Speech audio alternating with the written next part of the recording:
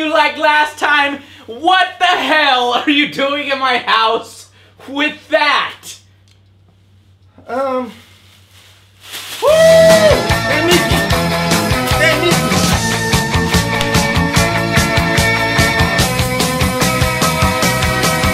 Oh!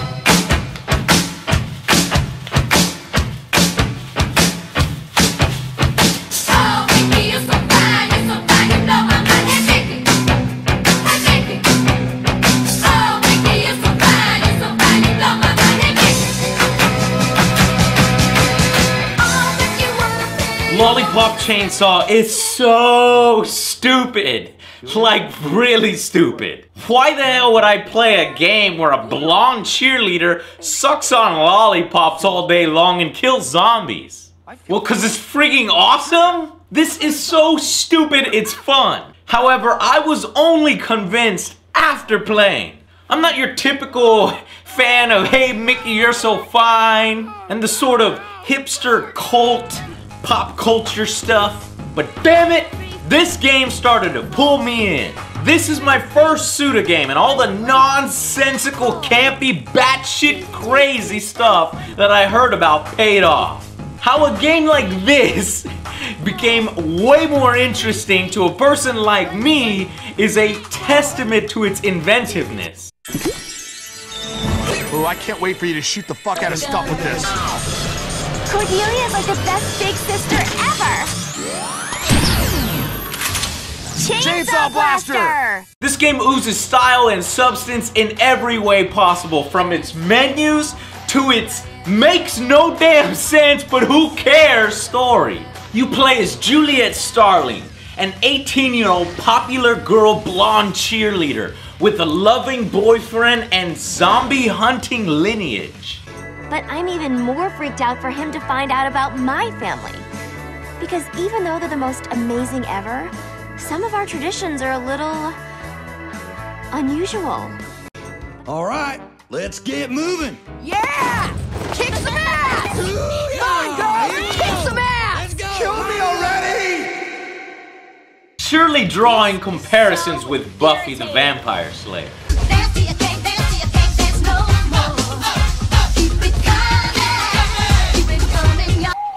Kill him a lot. Now Juliet stands in between us and demons from the rotten world, who were summoned here by the school's outcast, Swan. It's your job, with help from your family and a pervy sensei, Oh! Yeah! My teacher, Morikawa Sensei, is the most amazing veteran zombie hunter ever. Correct. I have studied the zomboid sciences for 40 years. to clean up the mess and defeat the zombie horde. Now in this game, there is plenty that can be taken out of context. Juliet and Nick's jokes, some hilarious. Juliet, can I ask you something sort of sensitive? Oh, yes, Nick? My face is stuck in your butt. Can you move it a little? Oh. Some not so hilarious.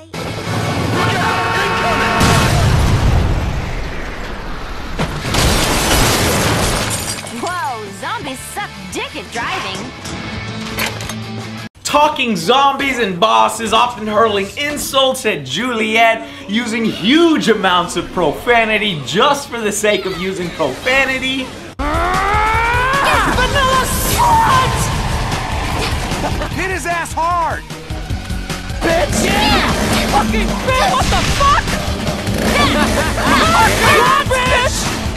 So if this kind of stuff gets your panties in a bunch, this game is not for you. You'll likely hate every moment of it because it never lets up. Time to get hardcore, you zombie hunting slut! On the gameplay side, the game does take a little bit of time to ramp up. The first impression isn't so good. It surprised me with how extremely linear the level design is. I couldn't even jump over cars, for Christ's sake.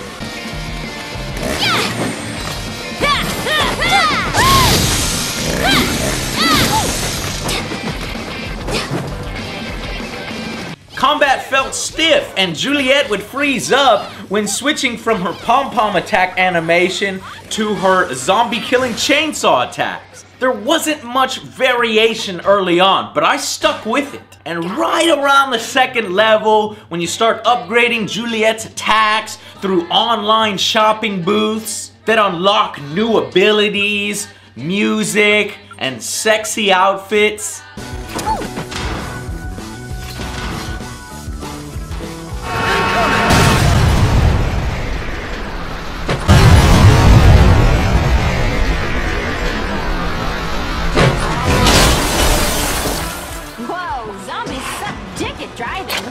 just after an amazingly creative boss battle with a zombie rocker, after which you meet up with your zombie hunting sister, who's gearing up to fight another menace across town. That's my big sister, Cordelia.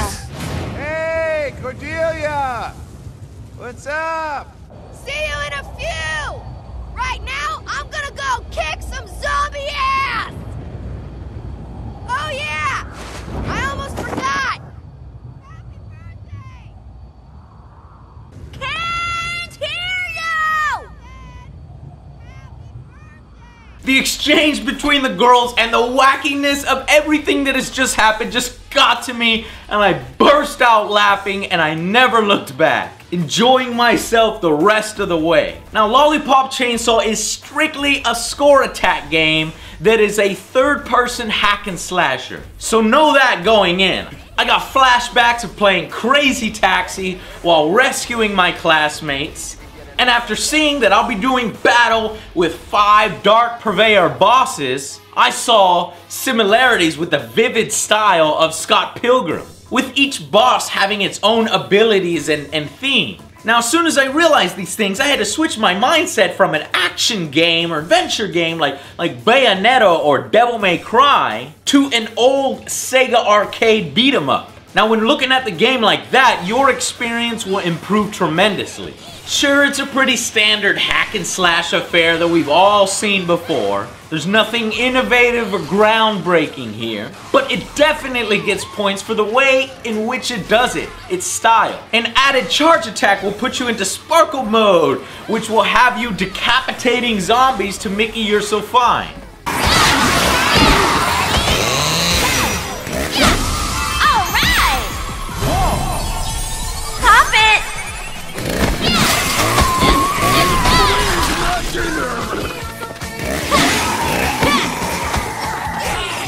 So the game breaks up these hack and slash segments with wild and crazy mini games, most of which, unfortunately, are rather pointless. Like zombie baseball. Fuck zombie baseball. Zombie baseball. Aim and shoot at the approaching zombies. Can you score a winning home run?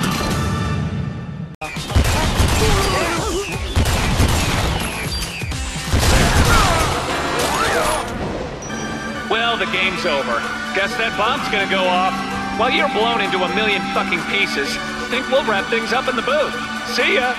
This awesome sounding but poorly implemented minigame forced me to restart countless times because its auto-targeting lock-on system sucks balls! And it's a real disappointment that all you're doing in the game is shooting zombies before they attack your incredibly slow-moving boyfriend who decides he wants to celebrate at every goddamn base and moves on his own. Others, such as zombie basketball, are slightly better, but still not the awesomely fleshed out minigames that you might expect. Basketball? Why basketball? Just don't throw my head into the hoop. Most are mechanics like where you can put your boyfriend's head on headless zombies. But all that really does is allow him to move around, play a quick time game where he opens a door so that you can get to the next level segment. Gee, awesome! Please, Nick. What am I gonna do, say no? Let's pop you on this. Yes! What? Awesome, Nick. You're the best. Let me take care of this, Juliet. I'll just raise my fist and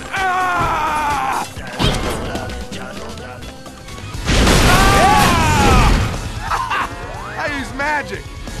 Finally, there are these chainsaw dash segments, which allow Juliet to pretty much drive her chainsaw in a sort of driving track racing minigame. But these always felt really stiff and kind of took me out of the fun.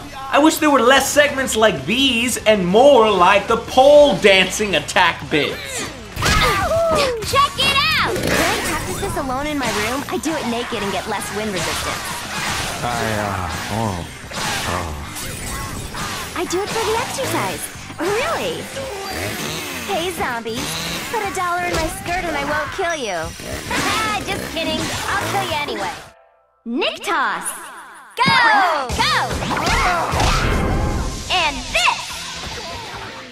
Believe it! Alright! Yeah! I would have preferred if they kept the focus on action and story, adding more combos, faster, tighter gameplay, with even more mini-bosses and the extremely well done boss battles. These are among the best boss battles I've played. Flashy, fun, creative, with multiple segments. I couldn't wait to see what the next Dark Purveyor was, to see what kind of special abilities he had. A death metal loving Viking who has a flying ship. Lots of tasty treats for you here, eh, you meal?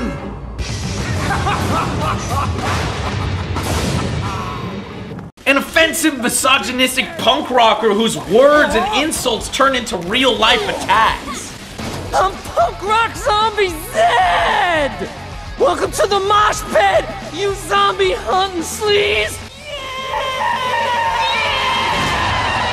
Your ass is mine! The game also has a fantastic soundtrack. If Hey Mickey isn't your thing, don't worry. There's also Dragon Force, Five Finger Death Punch.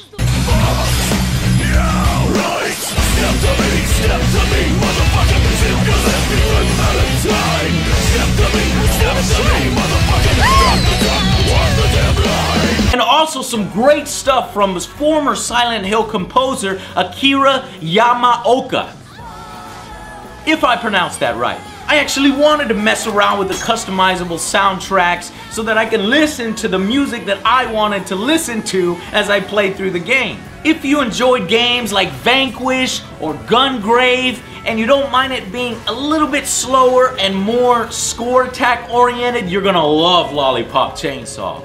And as this type of game, it's meant to be played over and over, improving your score each time. But unless you're into that sort of thing, you're probably gonna be ready to move on to another game after you're done with the initial playthrough. It's the game's story, style, and visual flair that is the delicious, sweet, gooey center, rather than the combat or the mini games. And at a very short 5 to 6 hours, it's hard for me to make that recommendation, even with a fun story like this. Hell, I even heard Suda's Shadow of the Damned was 15 hours long, 3 times the size. Oh my god, oh my god, oh my god, oh my god, so weak, so weak, so weak! Now that is a big boner.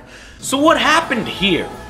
I should mention that there are a ton of unlockables to go through. But it's mostly throwaway stuff like phone messages from your mom, concept art, and lollipop flavors. Only the alternate costumes are worth anything, and some of those are really cool.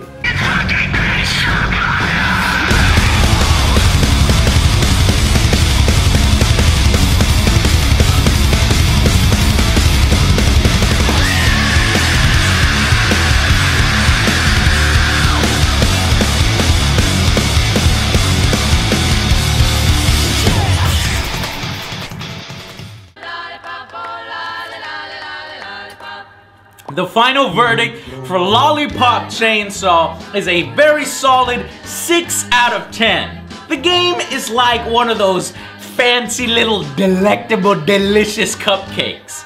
It's small, it doesn't last very long, but it is rich and sweet as hell. And it's also overpriced for what it is. Now, had the game been priced at something like $40, it would have made a lot more sense for me to make that recommendation to indulge our sweet tooths. Otherwise, if the premise doesn't immediately come out and grab you, then be comfortable in knowing that this is great rental material, if not a solid buy when that price comes down. Even if you don't initially dig the premise. Trust me, it converted me into a Suda fan. It'll convert you too. In fact, I want to go back and play some of his previous games that I heard are longer, more substantial, and arguably better. Until then, I'll see you guys on the next Angry Joe Show.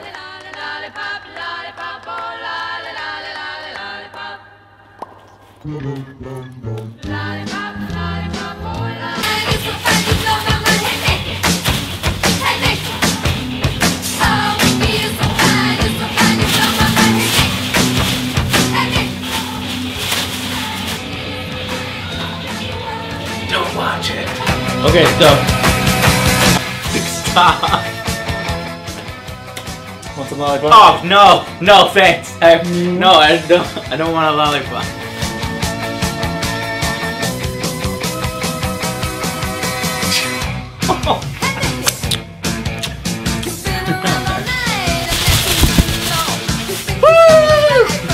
So sorry.